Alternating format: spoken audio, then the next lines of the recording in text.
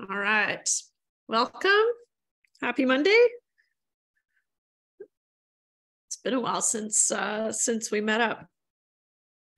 It's crazy, these Monday to Wednesday classes. Okay, so a couple of things I wanted to show you on our Moodle page because February 6th is just around the corner. Next Monday, right? Test number 1. I did post.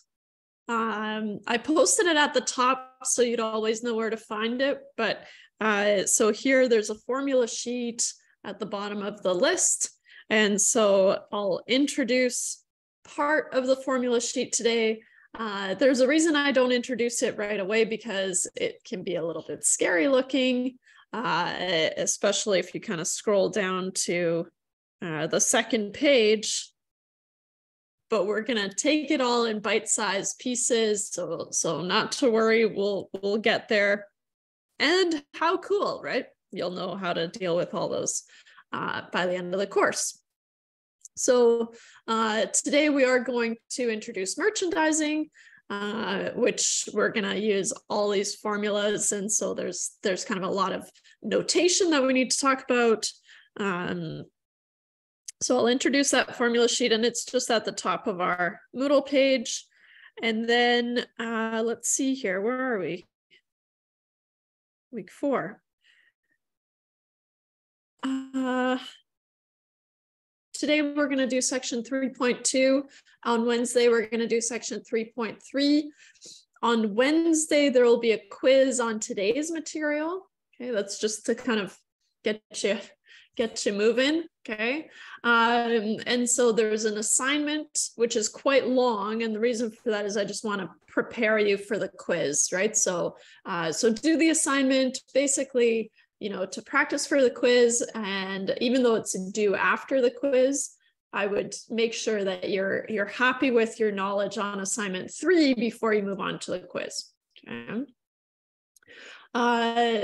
Because 3.3 is quite a large section, I won't be able to give you any time during the class on Wednesday to give you the quiz, but it will be open all day. I tried to, but I know there's so much material, it's crazy. Then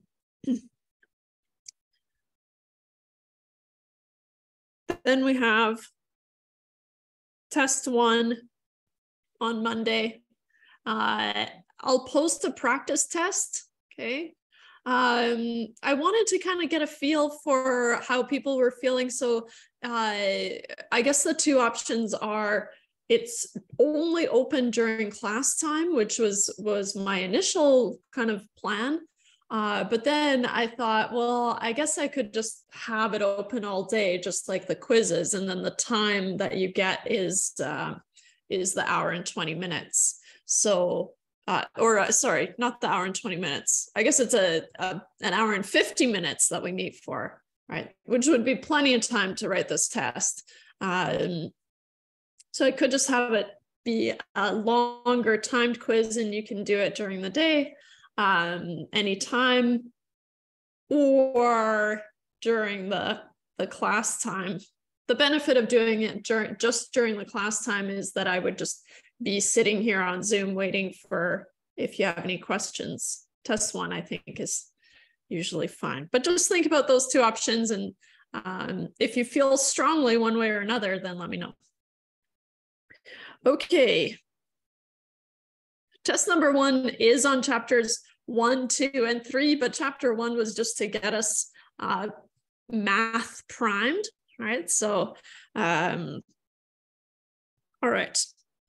I decided to post the examples that I'll be referring to, right? And so that way you don't have to write them down. You can just refer to the example numbers.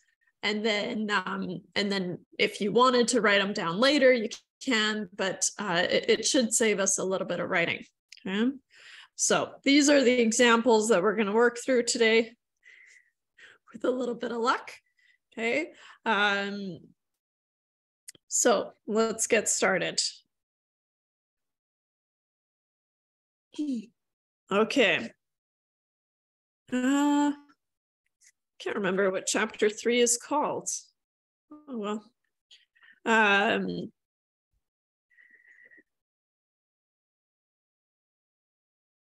Chapter 3.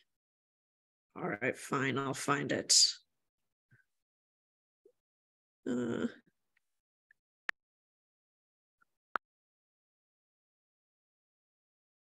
Hey. Oh.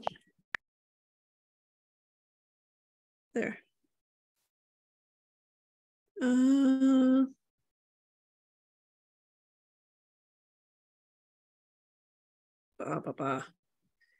All to find out what chapter 3 is called. There's got to be an easier way.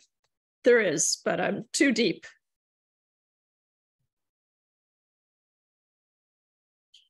Business economics. And it's almost like I arrived at it, but the screen is just lagging. Chapter 3 is called Business Economics.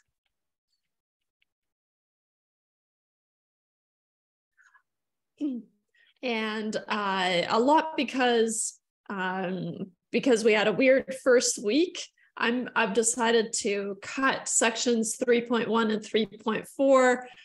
If you were excited to learn a little bit of calculus, then you'll be sad. If you are not interested in learning calculus, then you'll be happy. Either way, they're cut. So here, not covering 3.1 and 3.4, which moves us right into section 3.2, which is called merchandising.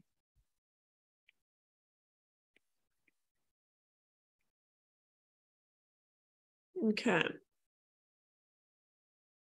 So what I'm going to do is I'm going to bring in, so here's from the formula sheet, and notice that this whole section is on merchandising.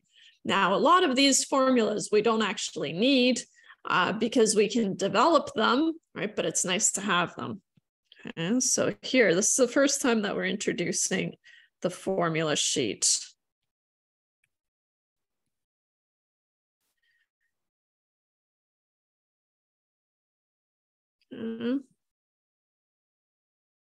So here, in order for us to be able to use this formula sheet, we need to talk about things like, what does N stand for, right? What does L stand for? What does D stand for? What does S stand for? C, M, M again, okay, some duplicates, nice.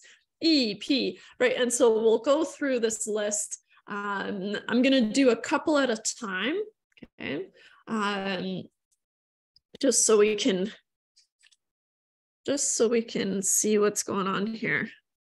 So I'm gonna circle it in orange and say N is the net price. Okay. And the net price is going to be the price to acquire the product, so the cost essentially, but we don't want to use the word cost because it's kind of reserved for something else. Okay, but it's the net price, so the cost or the price, so net price, which we'll say is the price to acquire the product.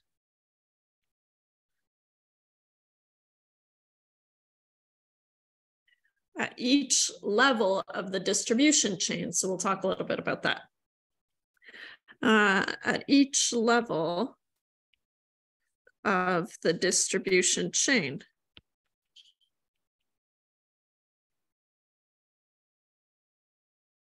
Okay.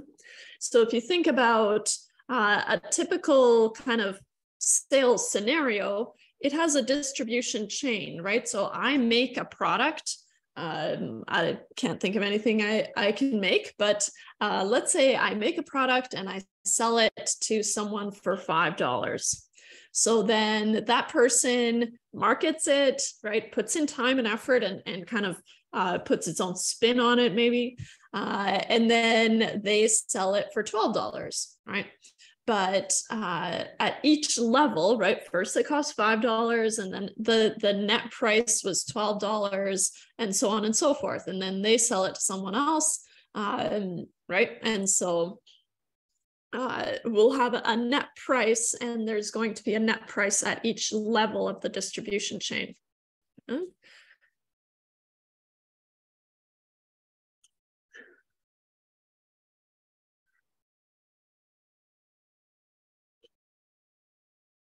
The next one is L, so a capital L. L is the list price. Oh, I forgot to put and the bracket here.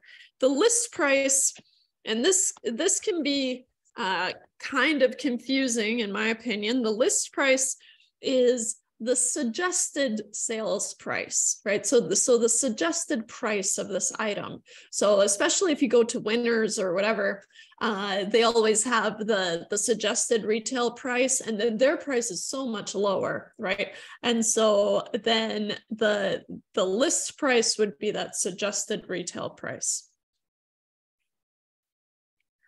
So the list price is the price at which a product is suggested to be sold. Is suggested to be sold at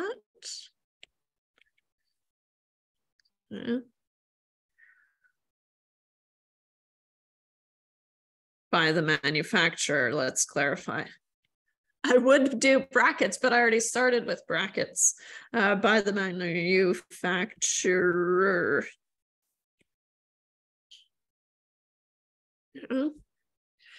So I say, oh yeah, well, I'm selling this product. You get it for $5, but I suggest that you sell it for $30 when you're done with it, right? So that would be the list price. Okay. Now, what's tricky about the list price, it can be hard to pick up on in a question, right? What the list price is. So we've got a couple of examples. And then a lowercase d is going to be the discount. Okay. So what color can I use? Let's use green. Okay. Oops. Keep it green. So D is the trade discount rate.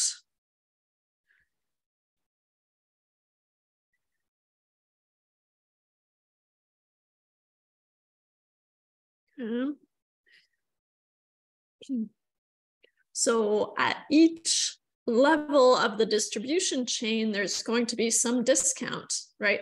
Oh, I'll give you this this item, right? I'll sell you this item for 40% less than the list price, right? And so 40% off the list price, well, that gives me the net price, right? That's how much it would cost you to buy this imaginary thing off of me.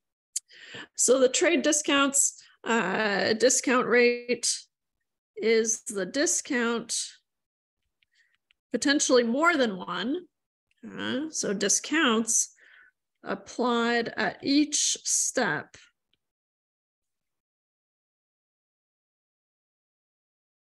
of the distribution chain.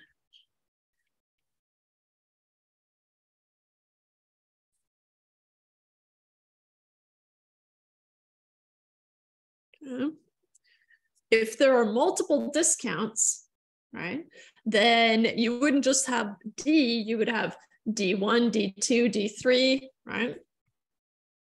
And so in the case of multiple discounts, which we'll see an example of, I think, now I can't remember. In the case of multiple discounts,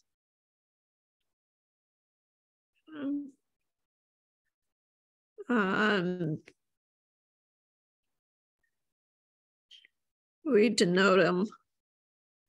We denote sure, them by D subscript 1, D, oops. Sorry, this first D looked weird. D1, D2, all the way up to, and let me just, on the slide, DK, let me just match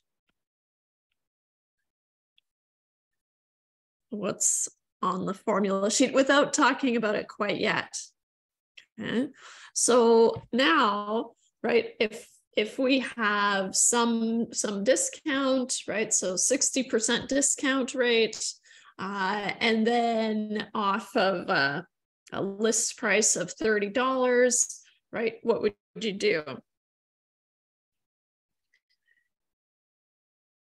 60% discount. Well, what's remaining is not the 60%, it's the 40%, right? So it's 1 minus 60% or 0.6 times the list price gets you the net price.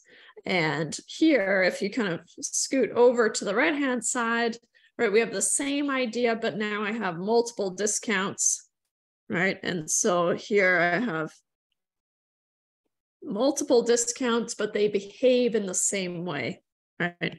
And so for that reason, we've also already introduced N and L for multiple discounts, right? That's the only difference that we're seeing there. Okay. So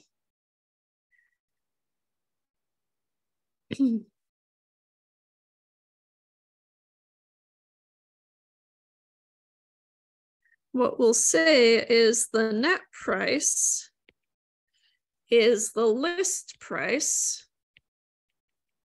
minus the trade discount.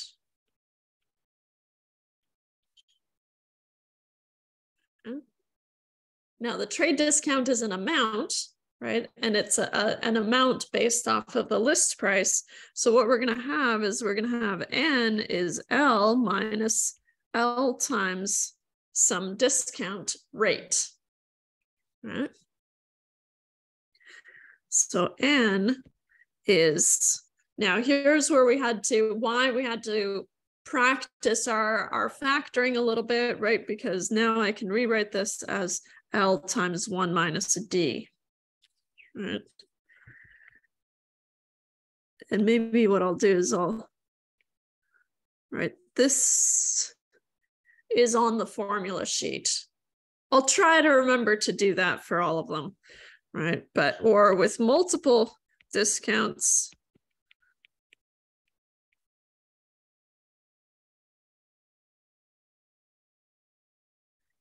then we have N is L times 1 minus D1 times 1 minus D2 times 1 minus DK, which is also on the formula sheet.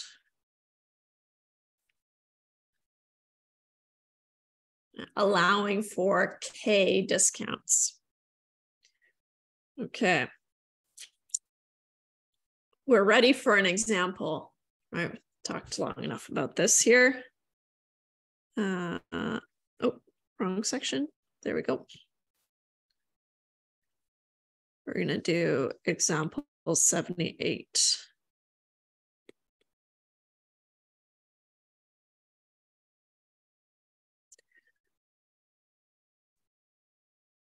Okay. Rawlings is offering a trade discount of 38% off bats to sporting goods stores.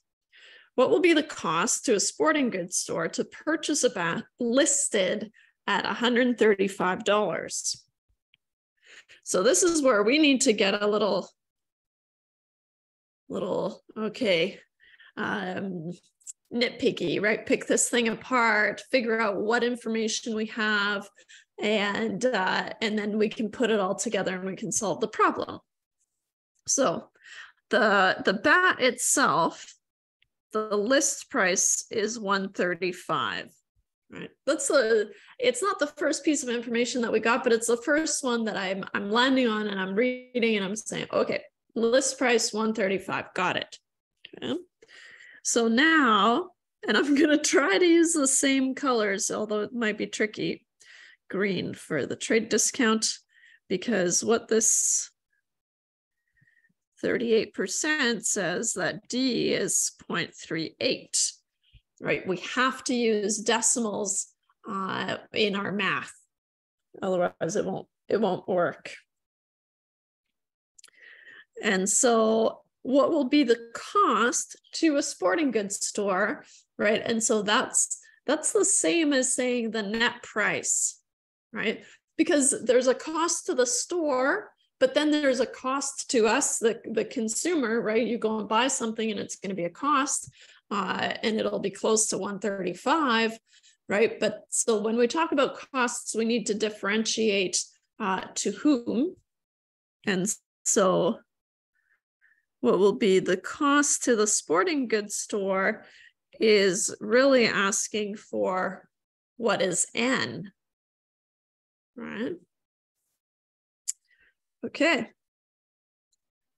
A lot of the time, looking at the information that you have, that will put you towards a formula that you want to use, right? In this case, if I'm solving for N, I have two options, right? But I only have one discount.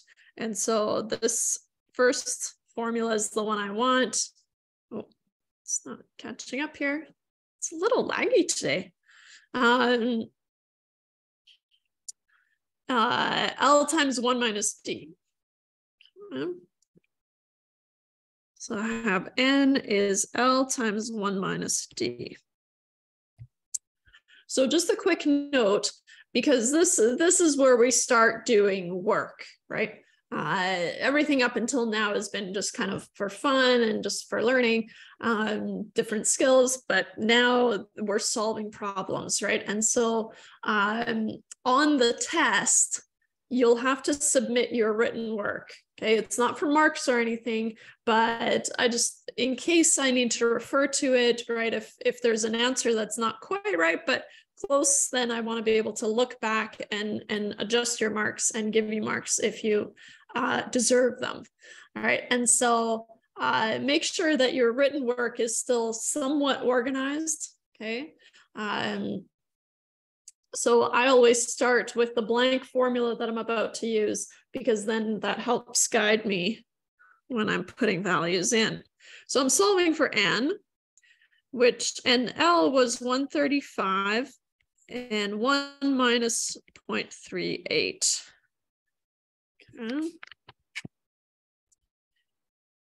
So I get 135, dealing with the brackets first, times 0.62. Right? If there's a 38% discount, you have to pay 62% of that amount, right? Same thing.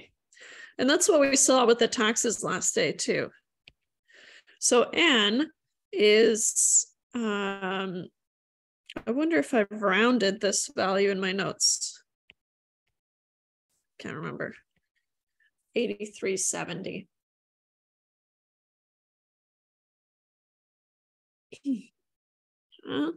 So then the cost of the bat to the store is $83.70. Nice. How about another example?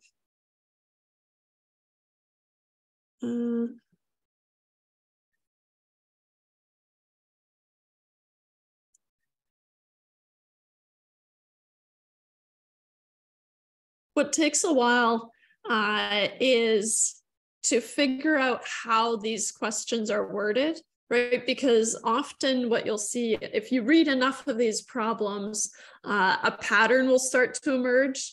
And then even if the wording is not quite clear, right? Sometimes I just know what we're supposed to solve for, and that's not something I expect out of you, but it is something that you can work towards, right? If you read enough problems and figure out what they want you to solve for, right? Then you get the idea right away. Okay, so that's why I have lots of examples. Okay. TI calculators are sold to the retailer at a net price of $32.15 per calculator, while the retailer sells the calculator for the list price of $43.95. what was the trade discount given to the retailer? Yeah. So this is basically one of those questions that you had to do on quiz 1. Okay, sort of. Not solve anything, but you had to solve for D, right? And so, I did go through all of quiz 1 and I adjusted your grade. So now whatever your quiz 1 grade is the proper grade. And I'll do that for all your quizzes, all your tests, because if it's a little typo or something like that, then I want you to have those marks. Or even if you're on the right track, I want you to have part marks. Okay? But that's hard to do in an online exam. So I have to do it afterwards. But they're all adjusted now. Okay, so what did you do on the quiz? Well, first, I guess I'll highlight what information we have. We're told that N is 32.15. And the list price, right? The retailer sells the calculator for the list price. L is $43.95. What was the trade discount?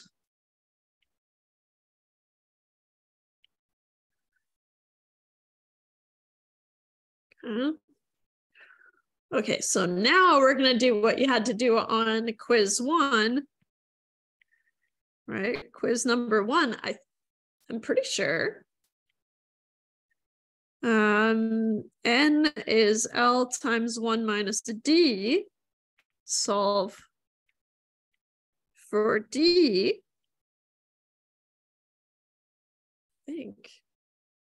So there's always many ways that you can solve these problems, right?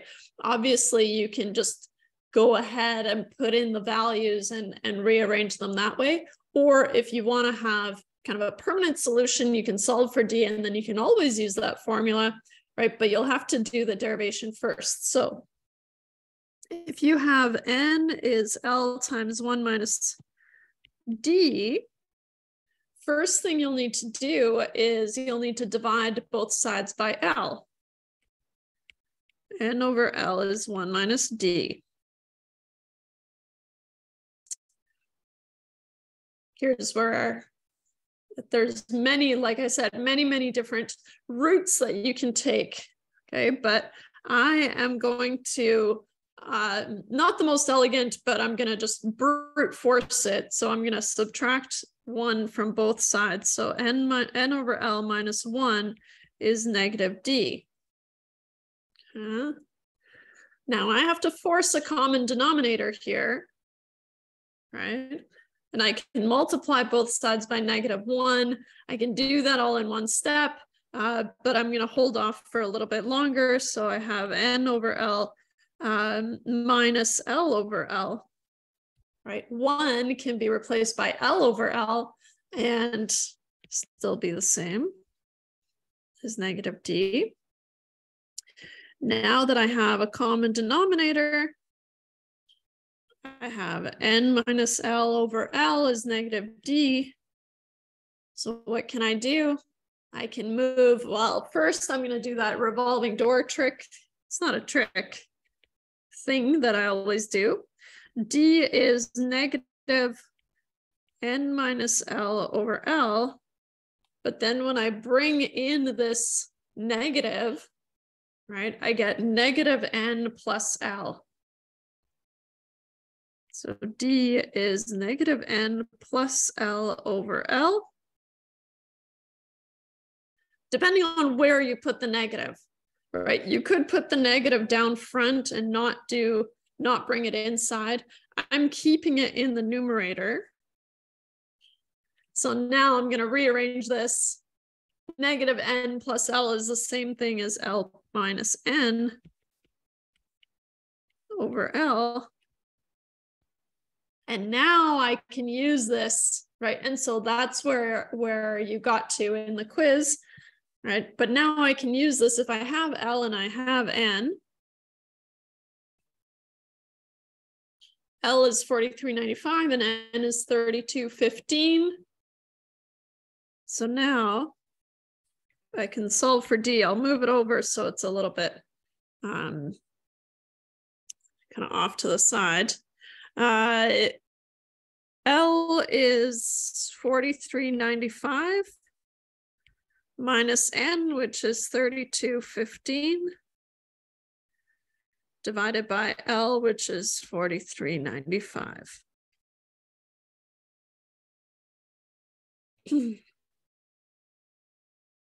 Let's see here.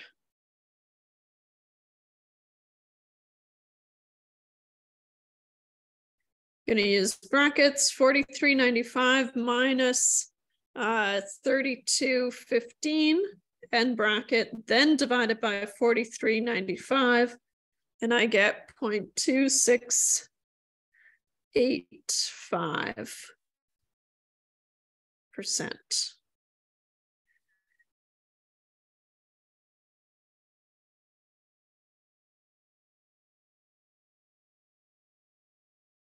Ah. 8.4. I wonder if I can copy this. Cannot.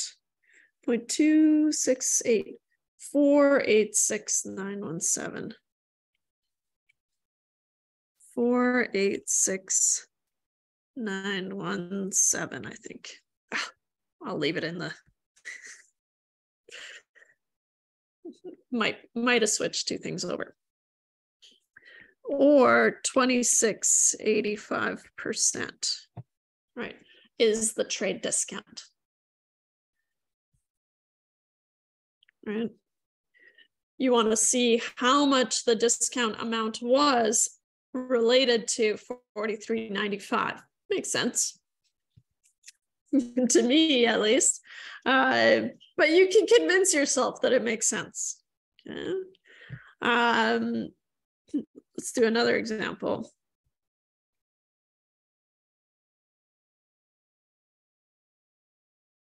Do it on a fresh page here. So, we need a little bit of room here. Discounts of 25% and 45% were given on the purchase of wine. The list price for the wine was $32.50 per bottle. And there's two parts to this question. What was the net price to the retailer? And what single discount would be equivalent to the 25 and 45% discounts? Okay. And so first thing we're going to do is we're going to show that D1 is 0.25 and D2 is 0.45. Got two discounts now. Okay. The list price, I think I've been using pink, $32.50. Okay. So part A,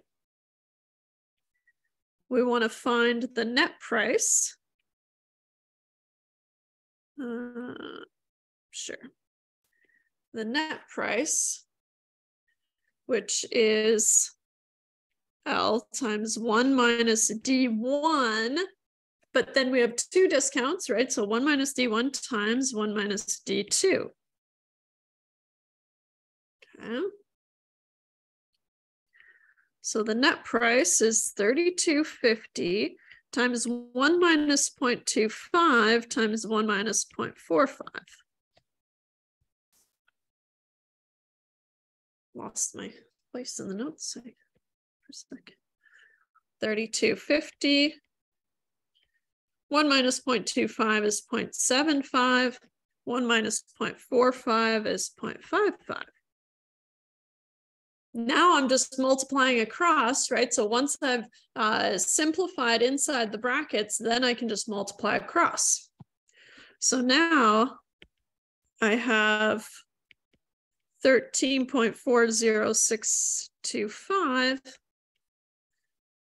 So the final price, money's always to two decimal places, right, is 13.41. Okay. Now here, this problem, let's see here. Copy. Oh.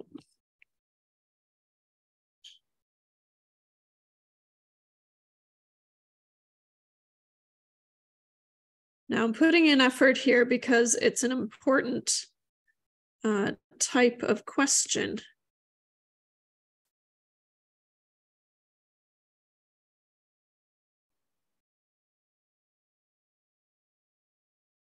Okay, so here.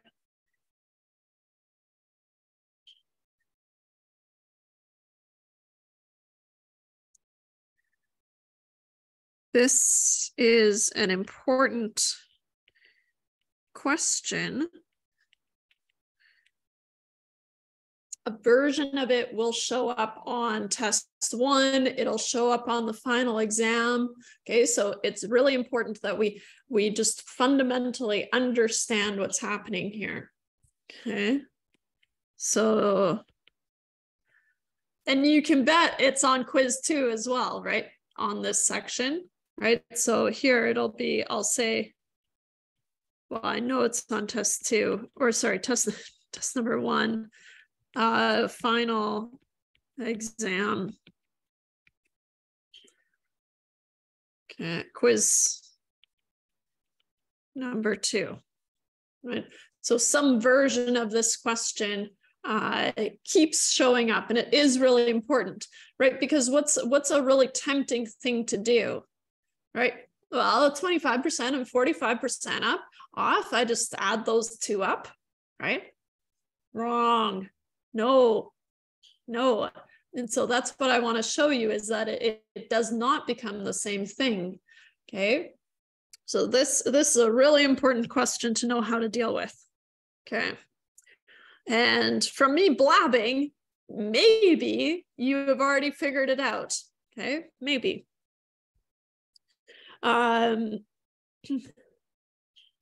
So what we want to do is we need the list price to be $32.50 still. And we just found that N has to be $13.41. So then I'm going to force N to be $13.41.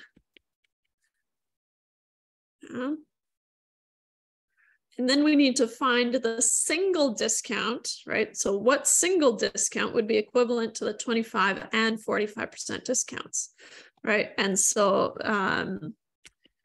to find D.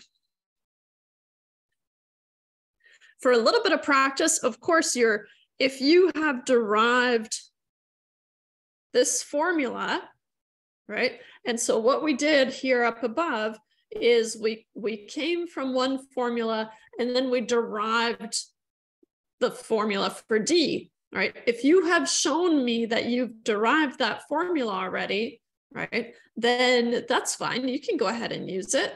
But just for practice rearranging and stuff, how about I just start from this first formula, right? We're going to go through the same steps, but with the values now. I always prefer to have fewer formulas, right? Because then it's not so crowded. I can find what I'm looking for. And it just, to me, it makes it a lot easier, but you'll have to figure out what you prefer. Your quizzes and your tests and your final exam, they're all open book, right? And so if you have a way that solving things that you prefer, then make sure you have like a nice solid formula sheet going and on the side so that you can refer to it quickly, right? You don't want to be overwhelmed with material to go through. Okay.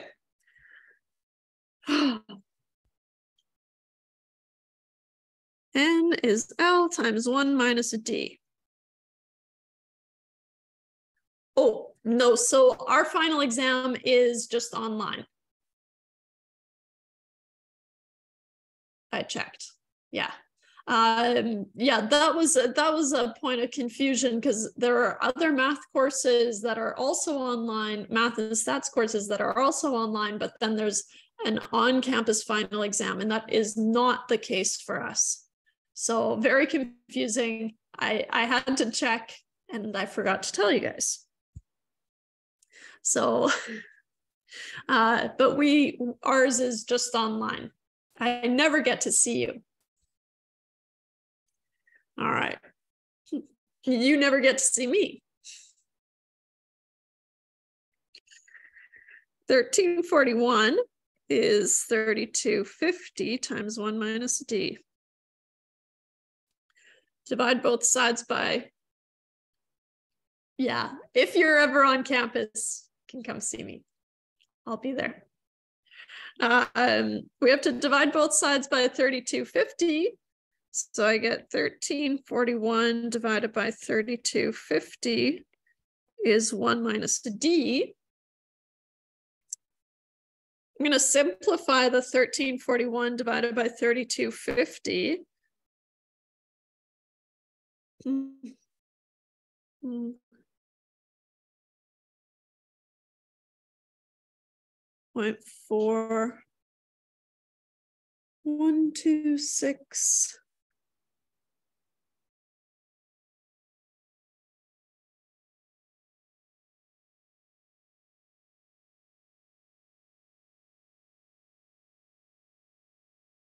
I'll keep it there because it is longer.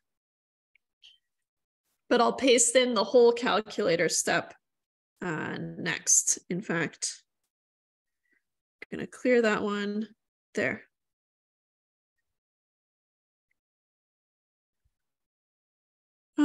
Is 1 minus d. What's another thing that we could do, right? If you don't want to use the negative and have to deal with the negative later, right? You could do 0.4 minus 1 and then on the negative that's not a word.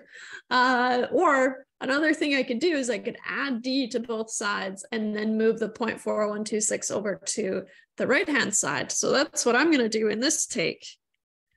0.4126 plus d is 1. So d is 1 minus 0.4126. So 1 minus the previous answer.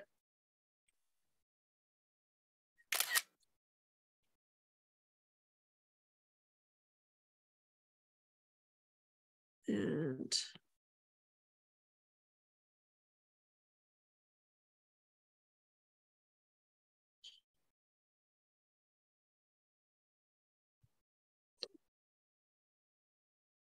so then the single discount that would be equivalent would be, let's see here,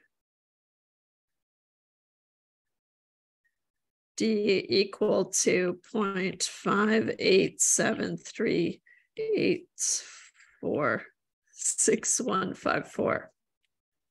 Yeah. I can't remember if I have checked with you guys, but these 3 dots mean therefore. Okay, so therefore the single discount, right, that would be equivalent to 25% followed by 45%, right? That's equivalent to 58.74%. Therefore, a single discount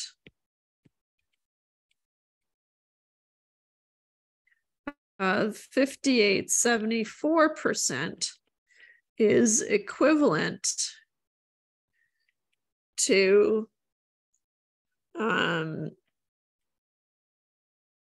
discounts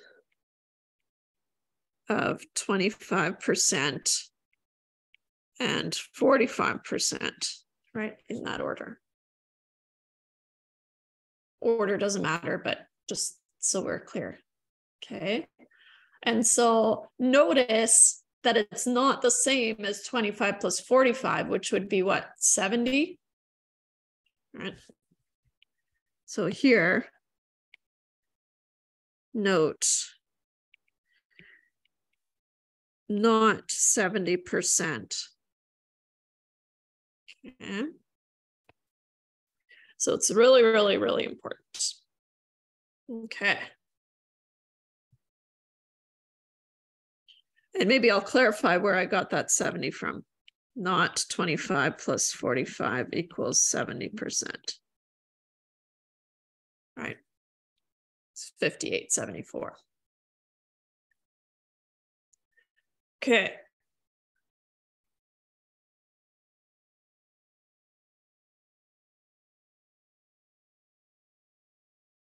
The next section we're going to talk about is called markups. Okay. And so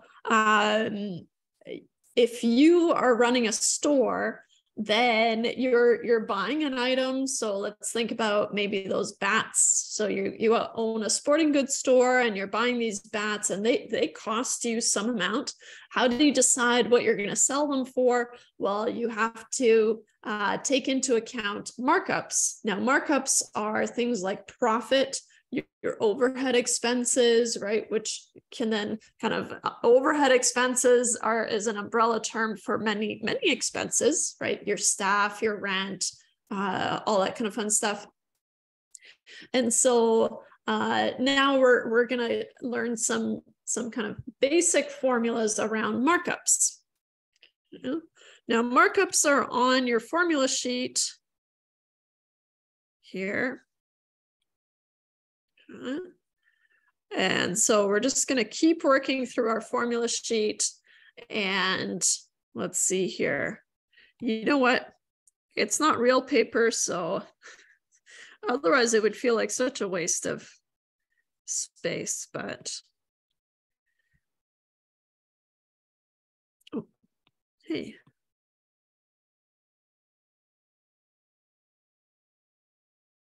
Okay. So markups are in this section here. Oh, that looked weird. Yeah. So here's the markups. It's quite large. Okay. And then we're going to have markdowns. Okay. I guess I'll do it as a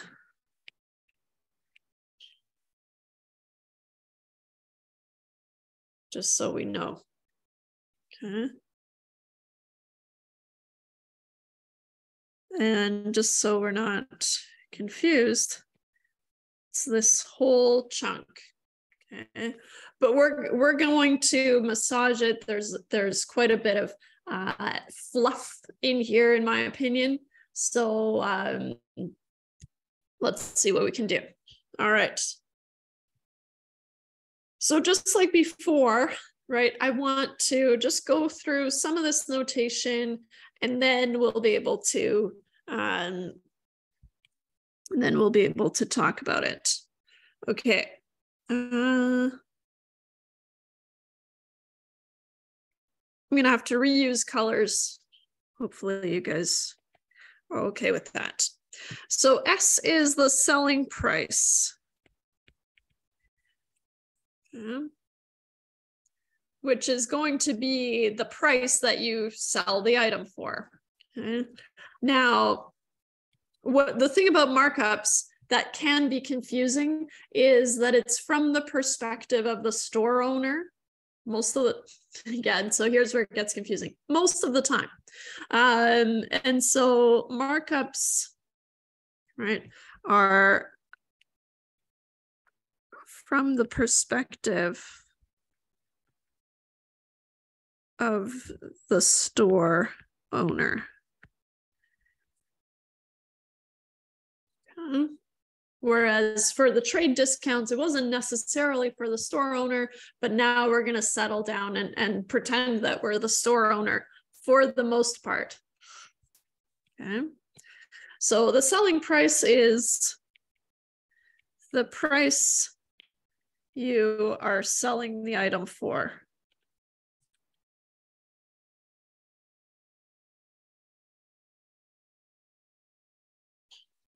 Nothing crazy here. Okay. C is the cost of the item to you as the store owner. This is also going to be what? The net price at the store owner level. Okay, so that can be kind of confusing. Okay, C is the cost of the item. And maybe I should have it in brackets. Of the item, oops. Of the item to the store owner.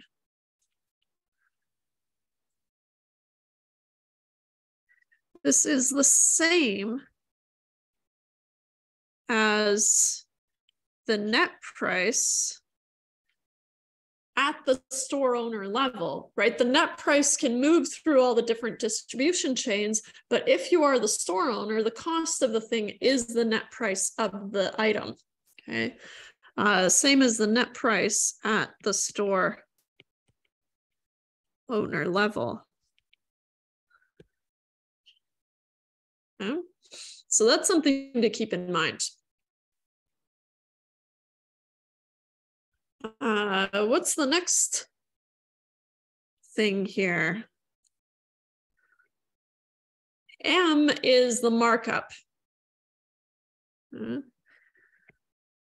M is the markup.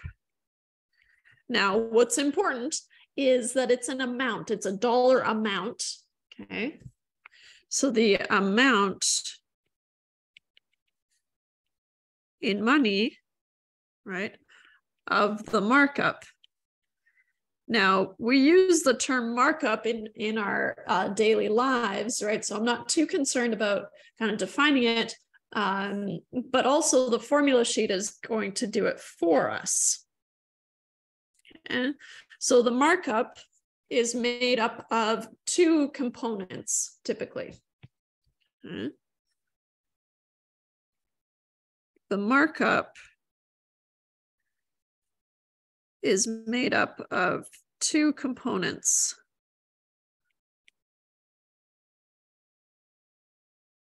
Right, and that's going to be, so here, if you go from M down to M again, you have E plus P. Okay, so color can I use here? E. And here is a list. So these are kind of subgroups of the markup. E is the overhead expenses, okay?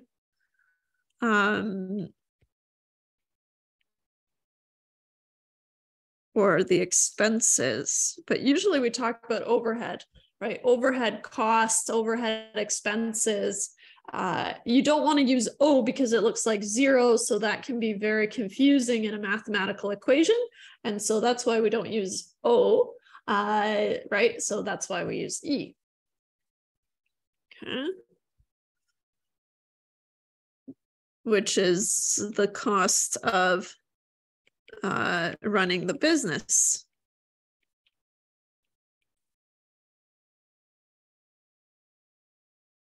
Per item, usually.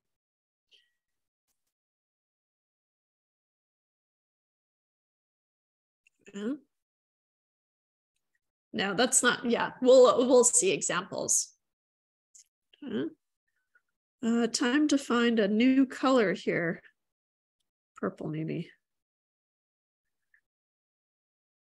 P. And I guess I should use green here. All right. So P is the profit.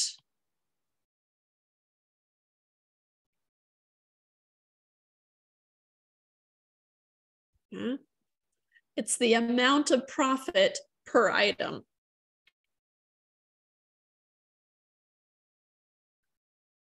Amount of profit per item.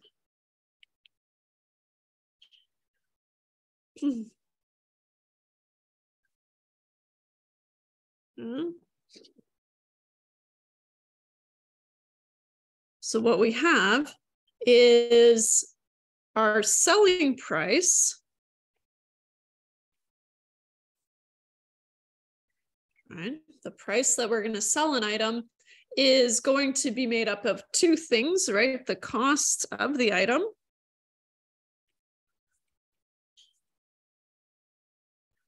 and the markup. In terms of the notation that we just developed, right, that's going to be S is C plus M, which is on your formula sheet. So I'll highlight it like this. Or if you're going to break up M, right, into the overhead expenses and the profit, right, then or S is C plus E plus P, right? Since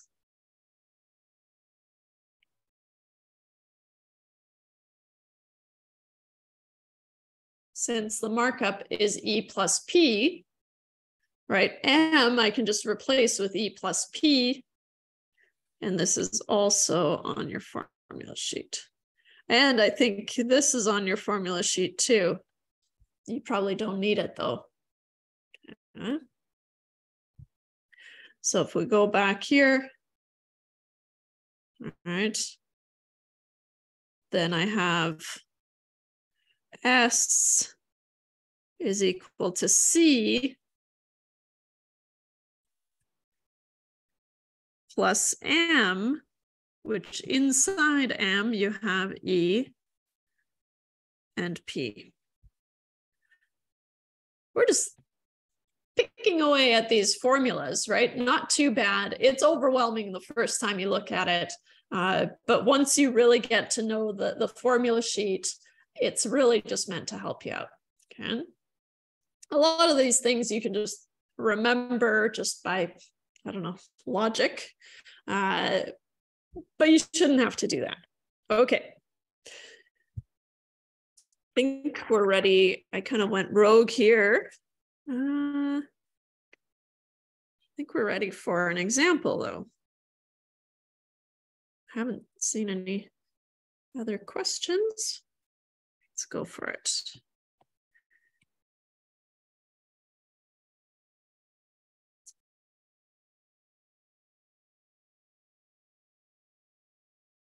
Gonna do example 86.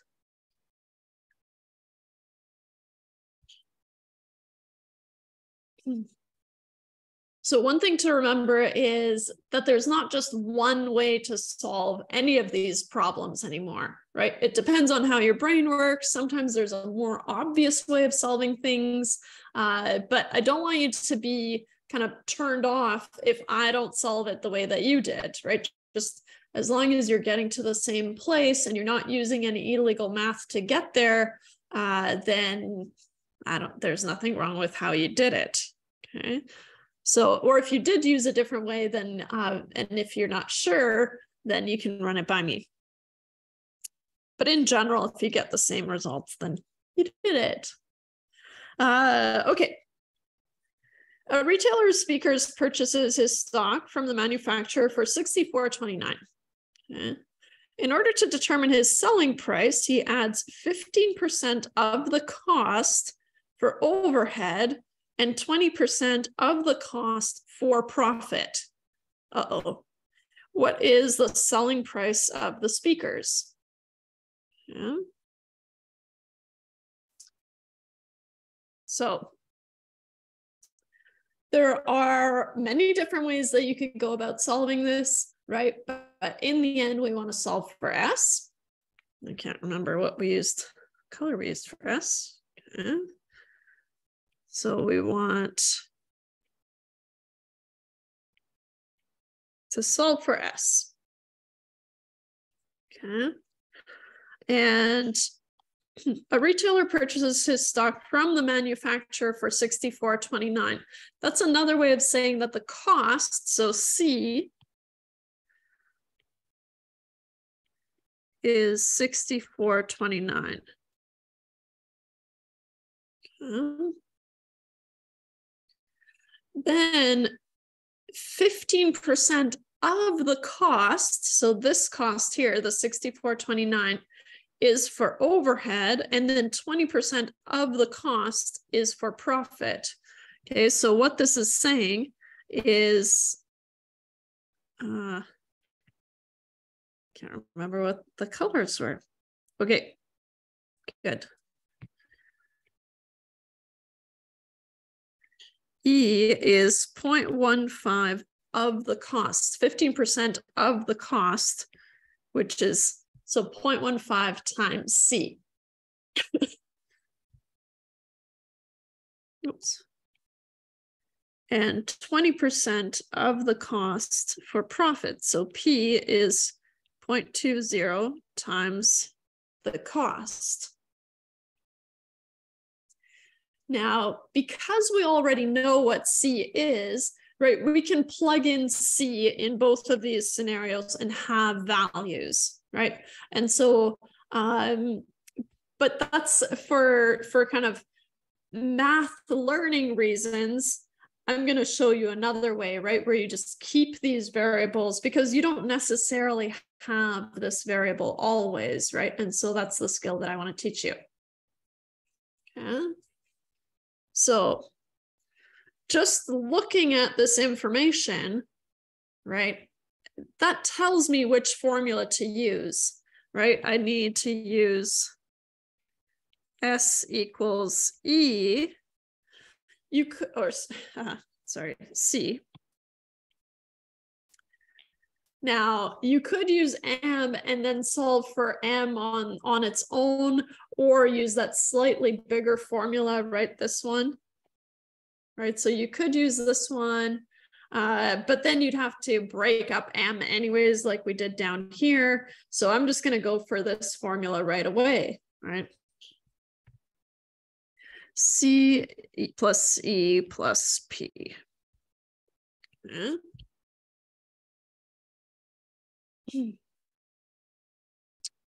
We could, and I'm going to say we could, plug in C in to solve for E and P. Okay. So we could substitute C equals 64.29 to solve for E and P, but instead we're going to practice keeping all the variables until the end.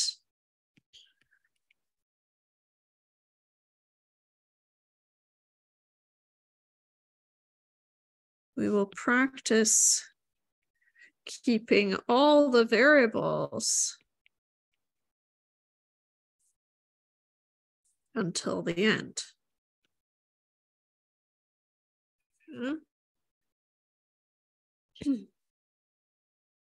So I have S is C plus E plus P. I'll start fresh because it's a fresh page. Let's see here. I want to solve for S. I have C. So what I'm going to do, because I have C as a variable in both E and P, what I'm going to do is I'm just going to write it as C. So even though I know it, I'm going to write it as a variable still. Okay. And then I'm going to rewrite E and P in terms of C, like this, 0.15 times C plus 0.20 times C. So now they're all in terms of C. So this is why we had to practice collecting like terms and factoring things out, because now what can I do? I can I can extract a C, right, or factor out a C. Don't forget the 1 here. There's 1 times C. So 1 plus 0.15 plus 0.20.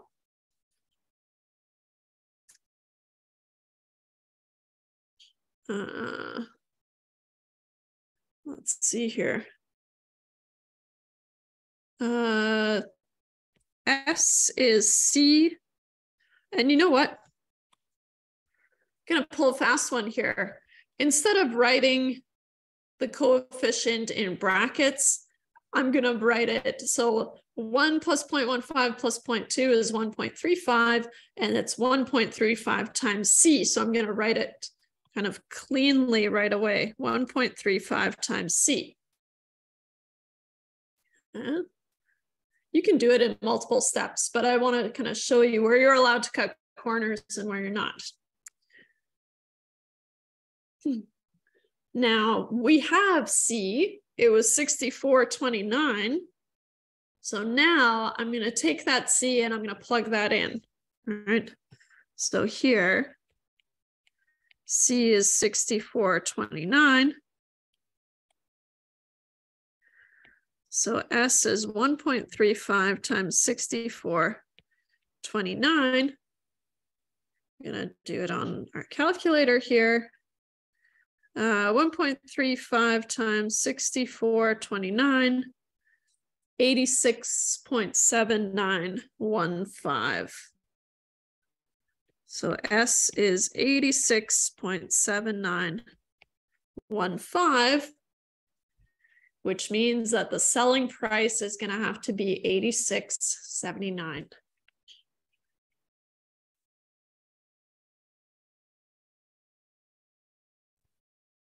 Nice. Okay. All right. How about another example? That was a doozy, right?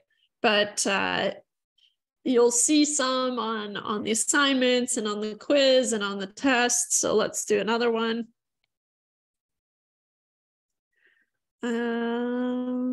Let's do, yeah. Example 88.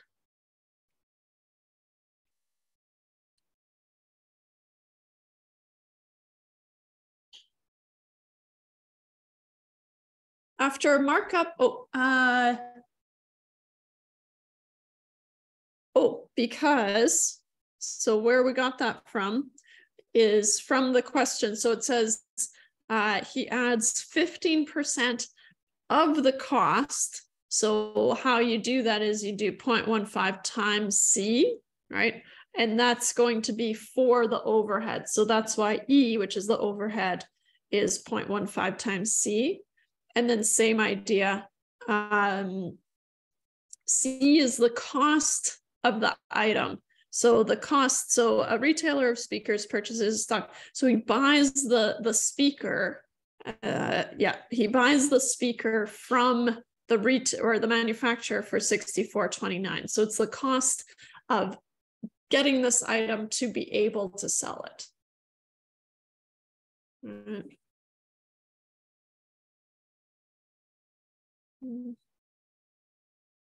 Wait to see if there's.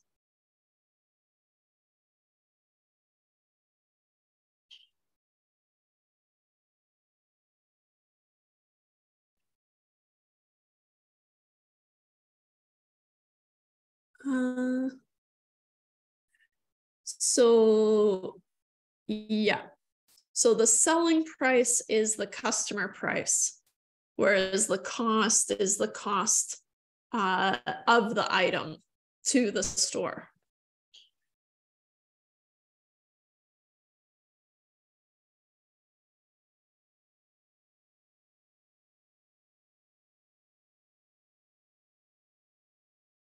Let's see.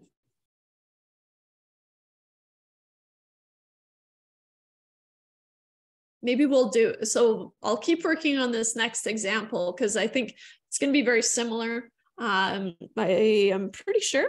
Yes. And so, so hopefully,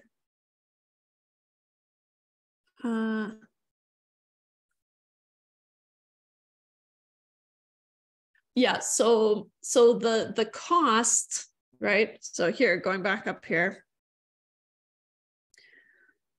So C is the cost, right? So it's the cost of the item to the store owner, right? And so that means that, yes, it is the net price at the store owner level. Okay. So they received it at a discount from the retailer, right? But then there's also a suggested price that they should sell it at, which they don't necessarily sell it at.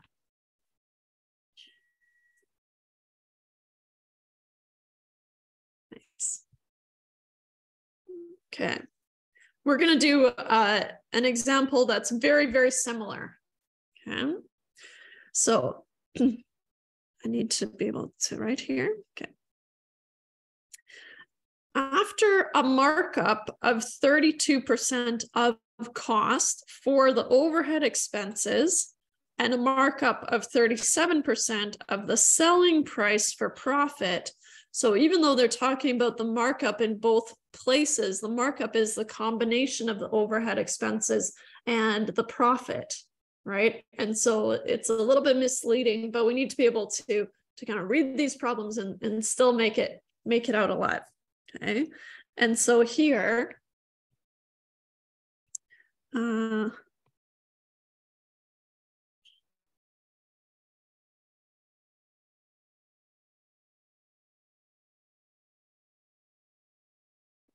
what this says, right, is what? That E is 0.32 times the cost. Right, and so here I'm going to just make a note that the term markup here, right, is slightly misleading. It's how we talk about it in real life, right? Oh, yeah, I had to do a markup for the overhead and markup for the profit, right? So we do use that. But in this case, right, markup is something special that we could solve for, and that's not what it means. Okay. Oh yeah. 37% of the selling price for the profit. Okay. Which means that P, the profit, is 0.37 times S, right? So no longer C, it's S. Okay.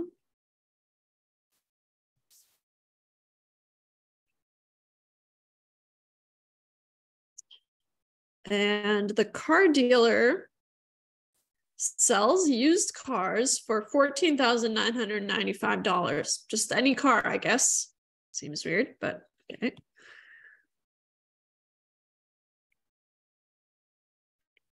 So S is 14,995.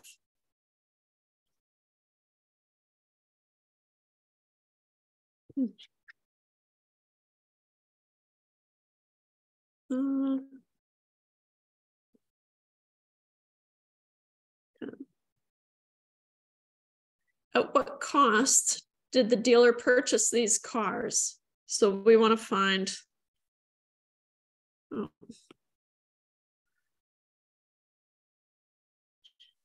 C. Looking at the information that I have, right, I have E and I have P, so there's no sense in lumping them all into M and then solving for M and then putting that into its own equation. I'm just going to use that bigger equation right away. So I have S equals C plus E plus P, right? But then here, this overall is the markup. Okay. So I want to solve for C. I have S, but in the same way that we solved it before, it's going to look a lot cleaner and quite a bit less work if we actually just keep the variables until the end and then we can substitute it in. So S is C plus, and then instead of E, I need to rewrite it as 0.32 times C. And instead of P, I have 0.37 times S. Notice that there are two variables here, right? But I know what S is.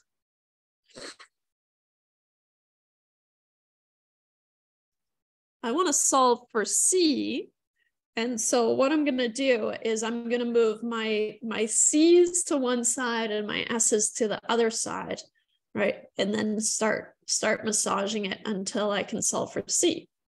Okay.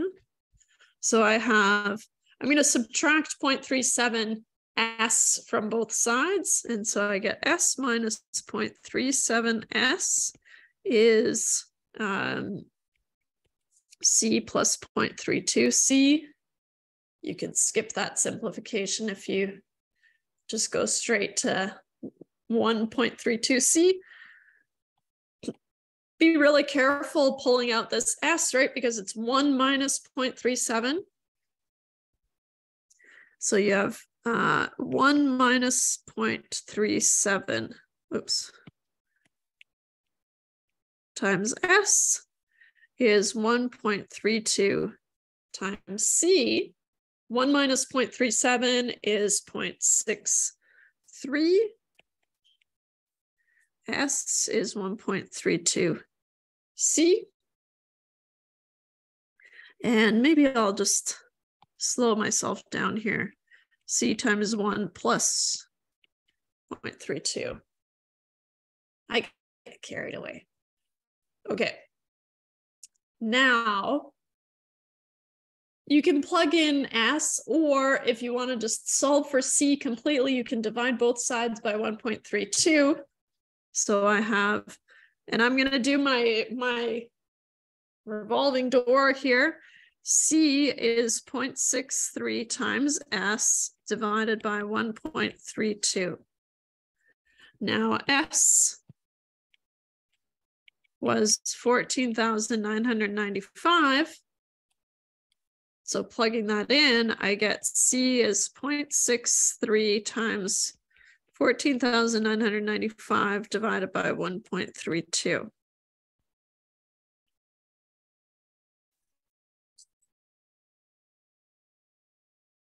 I'll use our calculator here. 0.63 times 14,995. Oh, nice and rounded to 2 decimal places already. And then I'm going to take that and divide that by 1.32.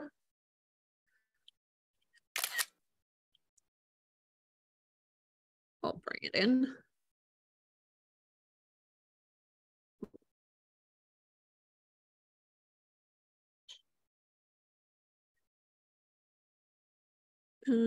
This one.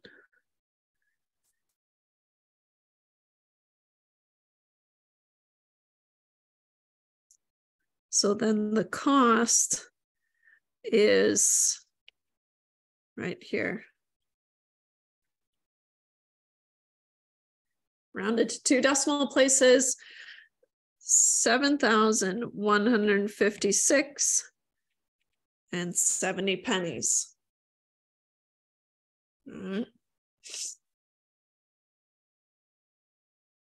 If you go to a used car lot, you know that the car lot itself bought the cars for cheaper than they're selling them. That's just how it works, right? And so so there's some discounts, they're taking into account, they have overhead, right? They want to make some profit, right? And so so that's how those equations all work. Okay.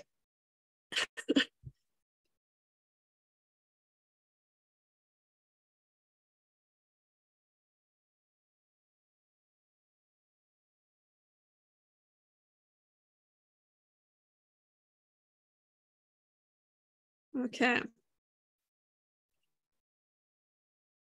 Time to flex our problem-solving muscles here with another example. Cutie Pie Cosmetic Supply, cute, obtains boxes of hair dye for $230 per box, less 30% and 10%. Okay. The price is set to cover Cutie Pie's overhead of 20% of the selling price and to provide an operating profit of 18% of the selling price. what should the retail price per box be? Let's add that here. Oh, I guess what should be the retail, sorry, I didn't read it properly. There is some poor grammar in here, but this wasn't one of those cases, I guess. It's kind of just weird to read. What should be the retail price per box? Weird. Okay. First thing that's a little bit tricky to tackle is what do we need to solve for here, right? It's not obvious, okay? And so the retail price per box is basically for us, from our standpoint, is going to be the selling price, right? So I want to find S.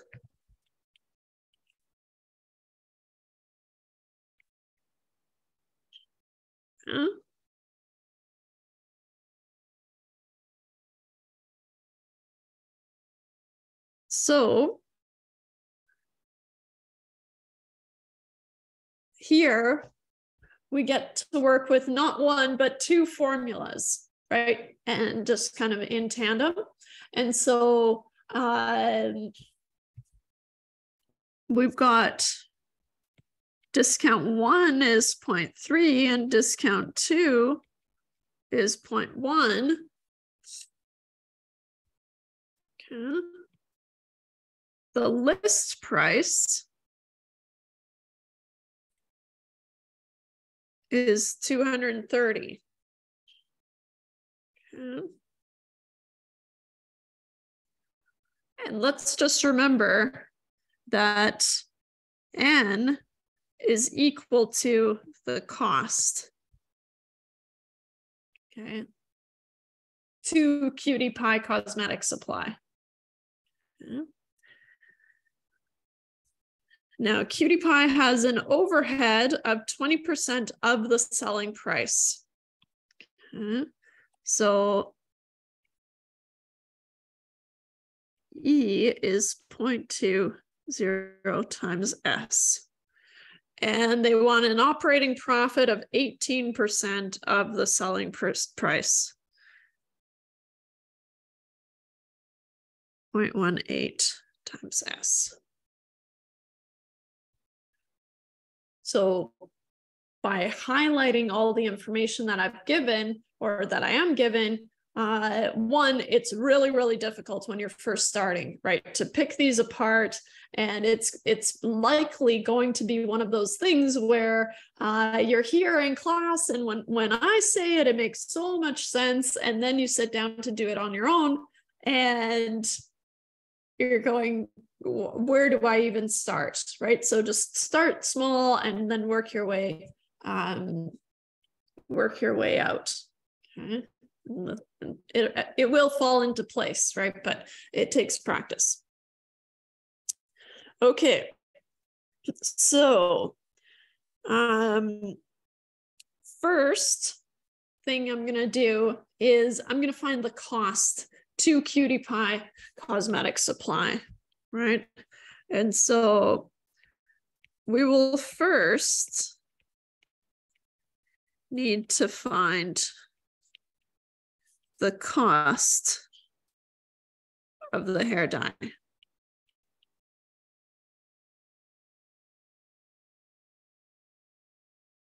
Okay. This is the cost to Cutie Pie Cosmetic Supply.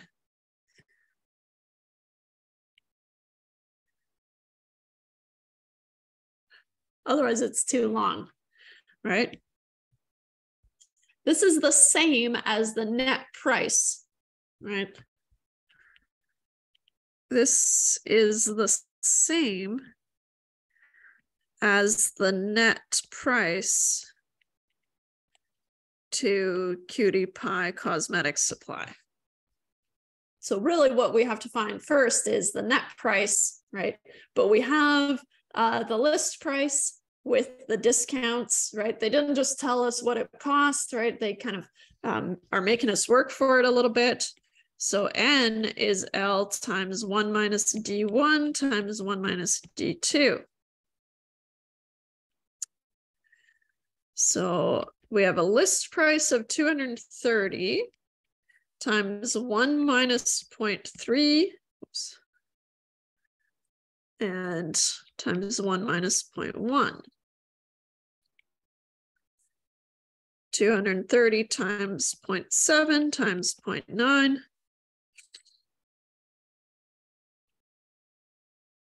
Let's see here.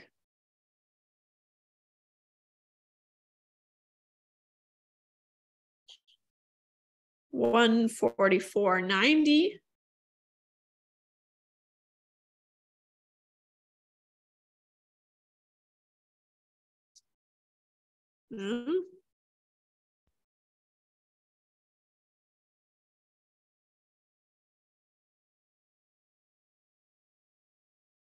I'm going to re-emphasize it because I know it's confusing, okay? And so I'm going to say the same thing again, but just hopefully it'll click the more I say it, okay? So since this is the cost to Cutie Pie Cosmetic Supply, right? We can say that C is $144.90. Right? It's the net price, but to Cutie Pie Cosmetic Supply, it's also the cost. So now I'm ready to solve for S, right? S is a function of the cost, right? I have S and the cost. And so now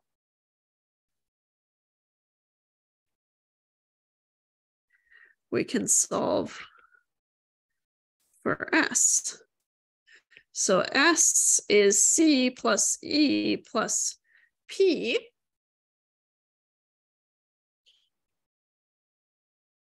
C, so I'm going to keep it in terms of the variables for a little bit longer. E was 0.20S plus 0.18S, right? Just trying to reduce the number of variables here. Now I have two terms in terms of S on the right-hand side. I'm going to move those. I'm going to collect all my S's on one side. There's only the one C, so I'm going to go ahead and plug that value in. Okay. And so here, this goes in here. So then I have S minus 0.20S minus 0.18S is equal to C. So I have S times 1 minus 0.20 minus 0.18 is equal to 144.90.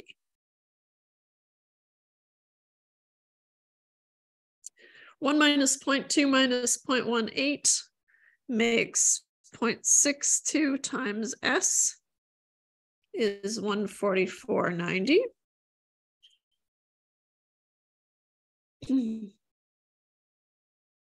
So S is 144.90 divided by 0.62.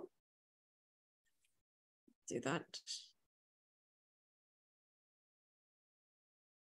144.90 divided, oops, sorry. The answer divided by 0.62.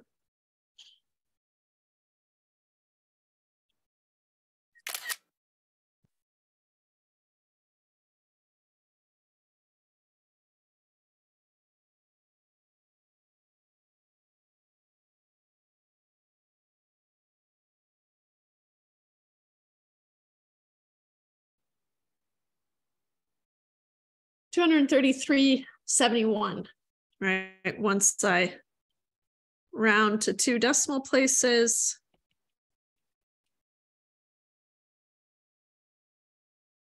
Ta-da. So then the selling price must be $233.71. Okay. So these are, of course, the core concepts that you'll need. But we can also talk about the rate of the markup, right? Or in terms of our formula sheet, we can also, so we've worked with 1, 2, 3 equations, right? Or I guess 5, right? With the first 2. 5 equations so far. So the next ones that we're going to tackle are these ones here.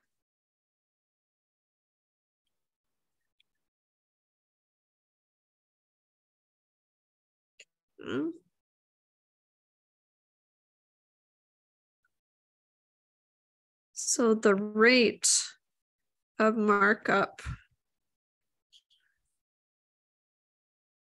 and gross profit margins.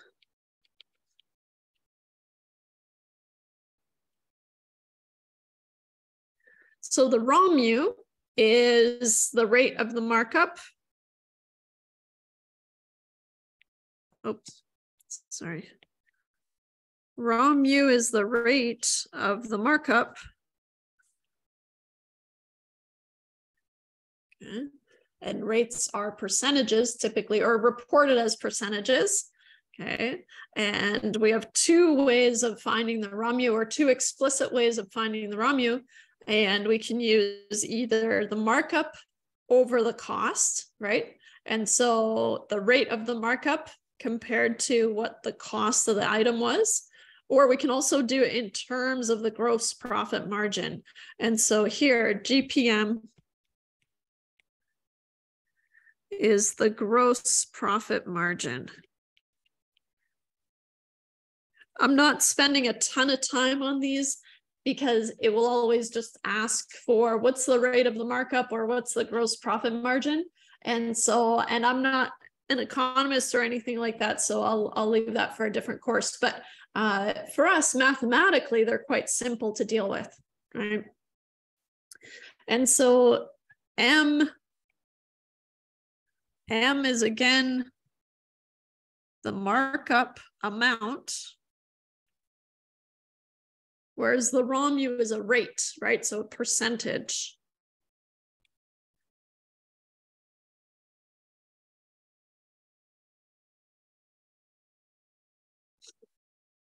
Or a decimal, right? If you're talking about proportions. Okay. And the gross profit margin, again, is also a percentage. But I'm not, it's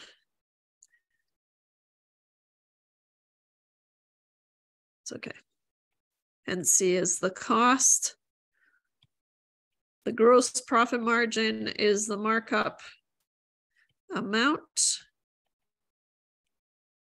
And S is the selling price. Right? What percentage is that markup amount compared to what you're selling things for? That's your gross profit margin. Okay. You only have, so you have these 2 versions to find, or 2 formulas to find the same thing. And it just depends on what information you have, right? If you have the gross profit margin and you're asked to find the raw mu, then I would use this formula, right? And of course, we can work our way from here to here, but we're not going to do that. We're just going to take it at face value. Yeah. And so, and sure, maybe I'll highlight here that this is also percentage.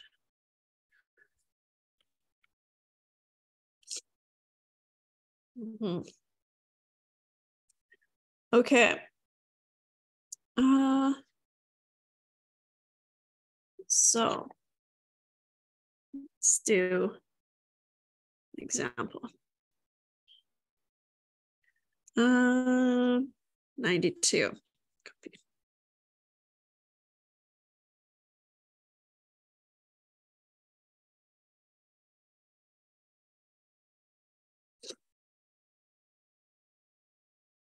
Merchant has a selling price of $13,500 for a small boat.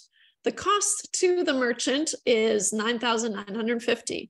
calculate the ROMU and the GPM. Okay, so let's highlight what we know and figure out a way to get to what we want. So S is 13,500. The costs to the merchant, right? So far, I'm feeling like these are quite obvious, right? S and C 9950. It's not always the case. So if I have the selling price and if I have the cost, then if I have to find the ROMU first, for example, if I go back to my formula sheet here, I'm choosing between these top two formulas. Now, for me, it's obvious that I would want to use the first formula, right? Because I have the cost, I have the selling price, which means I can find the markup amount, right? And so, I'll be sitting pretty there, okay? And so we'll use the same thing to find the gross profit margin, although you could find the ROMU and use that as well, right? And so lots of ways to solve for the same thing. The only reason I'm hesitant to use the ROMU that I found earlier is because I'm relying on a previous result that I don't need to rely on necessarily, right? And so it's just my preference. So here, the ROMU, we want to find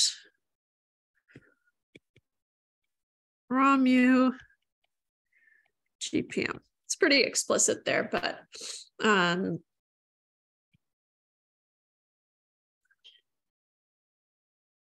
just to follow the same pattern.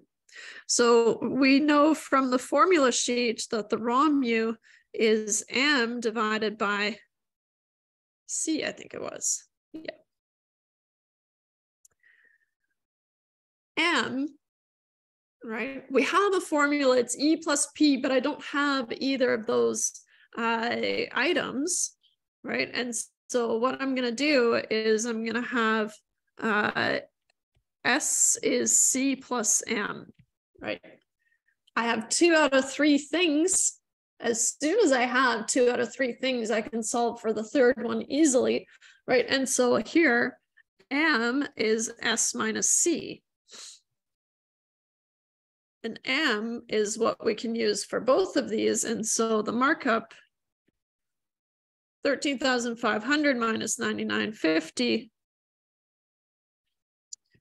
is 3,550. Okay.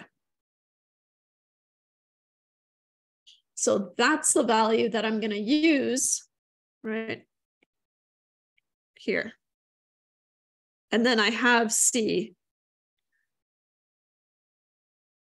So now I can find that the ROMU is 3,550 divided by 9,950,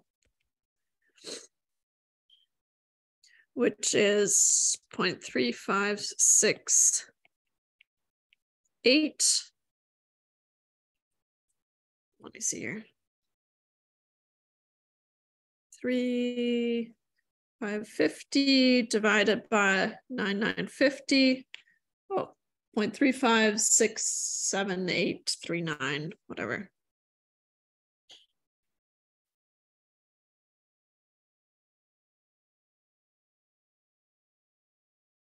Seven, 8.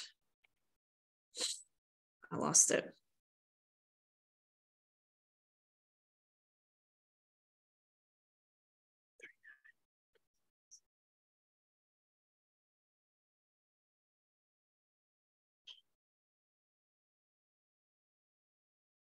Keeps going, obviously, but I don't know. I must have been going through some stuff when I wrote these notes a while back.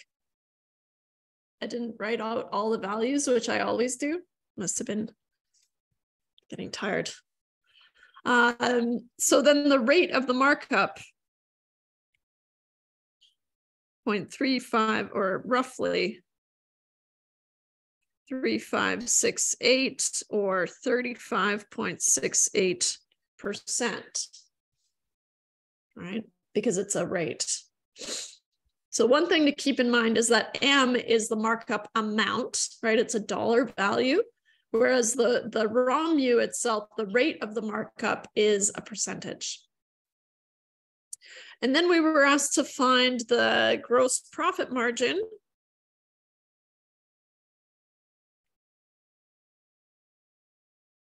It's either M over S or what was it? The ROMU over 1 plus the ROMU. We'll just check to make sure that we get, but because I'm using a rounded value here, right? It's not going to be exactly the same. So that's why I'm hesitant to use it. But I'll just highlight that that's the value that you would put in for the ROMU, right? 0.3568. Whenever you're doing math with a percentage, you use the proportion. But like I said, I like to play it safe and use kind of the information that relies the least on my math, right?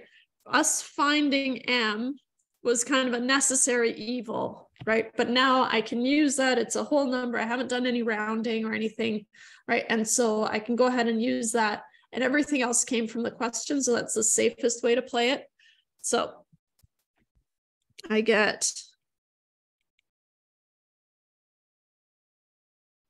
3550 divided by S, which is 13,500.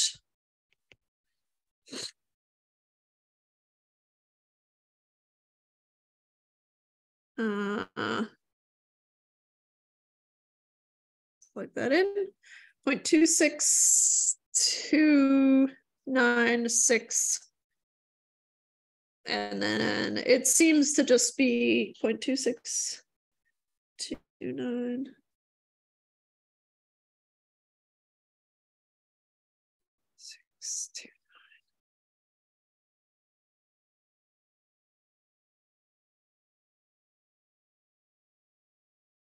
Or maybe it's two, anyways, something's repeating.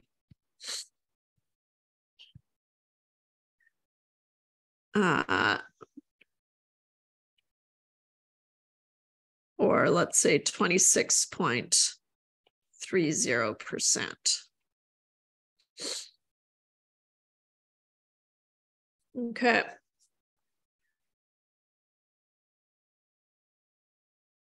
Finally, right, and I only say this because we're running out of time, but the last thing that we want to talk about, so these, although these 4 formulas take up space on your formula sheet, they're not going to be that heavy hitters, right? You're going to want to focus on kind of these first 5 formulas that we introduced, and then have these up your sleeve, but they're not going to be main events. But we do want to talk about markdowns before we go.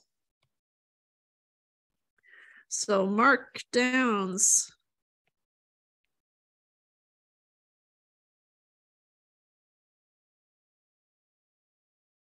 A reduction, right? So what is it? We all know what a markdown is, right? Things are on sale. Ah, amazing. A reduction in the selling price of an item.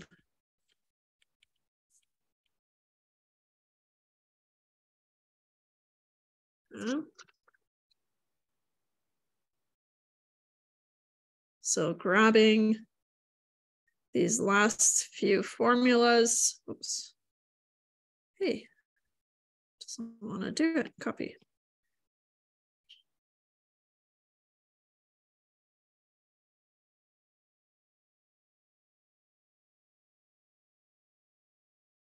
S subscript R is the reduced selling price.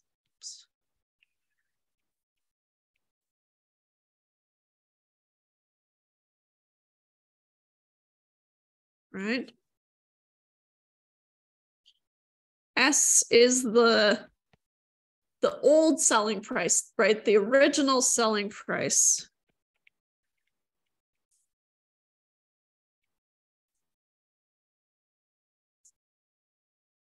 This takes the same form as N equals L times 1 minus D, right?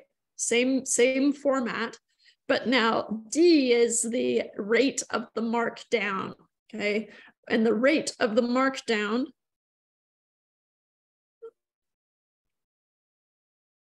is from here. So the ROMDA, I know, it's fun to say. The ROMDA is the rate. So a rate is a percentage, right? Or proportion of the markdown.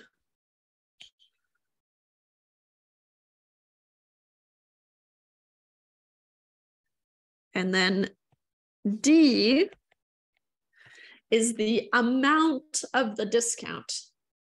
Okay, so it's the amount. Oops.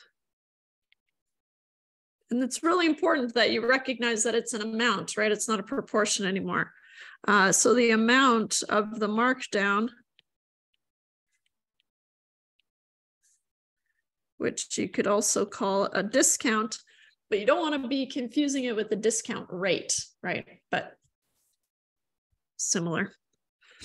And then S again is the original selling price. Okay.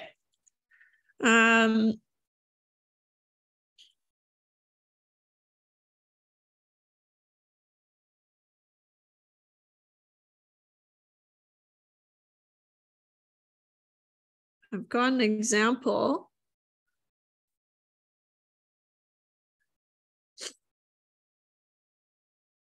The sign on a rack of sport coats reads, all prices marked down 30%. What is the regular selling price of the coat marked at 100 or 196.49, right? So we'll have two of these, but let's just work through the 100 and then I'll leave you to do B on your own. Okay. So first thing we're gonna have is we're given the ROMDA is 0.30. What is the regular selling price? So S is equal to what? And of course, they've already been marked down, but sometimes that's confusing. I even find that's confusing in a store, right? Is this the price or is it 50% off on top of this? I never know. But here I'm telling you that this is the reduced selling price. And same thing here, the reduced selling price is 196.49. Knowing that,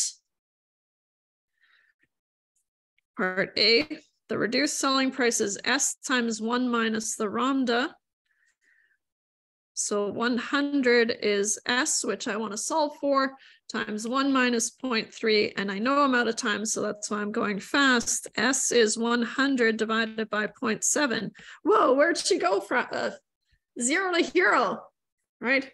What did I do? 1 minus 0.3 is 0.7. I moved it over to the left-hand side. I did my revolving door. S is 100 divided by 0.7, putting me at a sales or a regular selling price of 142.86. I'll let you do this one on your own. Okay. And then how about we use, let's see, there's a final example here. I'm going to do part A as our review on Wednesday, right? And then part B is the same, but opposite. So try those on your own, and then you'll be gravy. All right. If you have any questions, let me know. Otherwise, I will see you on Wednesday. this recording here.